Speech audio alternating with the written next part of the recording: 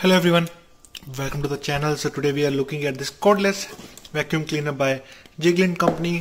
So in the box you'll get this user manual, the vacuum cleaner itself, 3 different brushes, attachment, and this is the extra filter.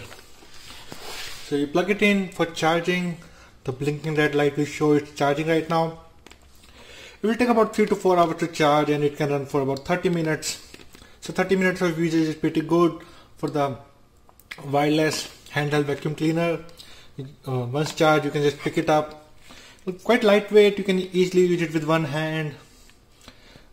Wireless makes it convenient to use. You can take it anywhere, you can even clean your car.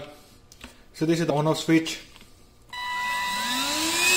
and it works pretty well. You just pick up any dust, use the attachment, pick up the dust, clean any surface, use the brush attachment or for the liquid one for hard to reach surfaces, and extra filter.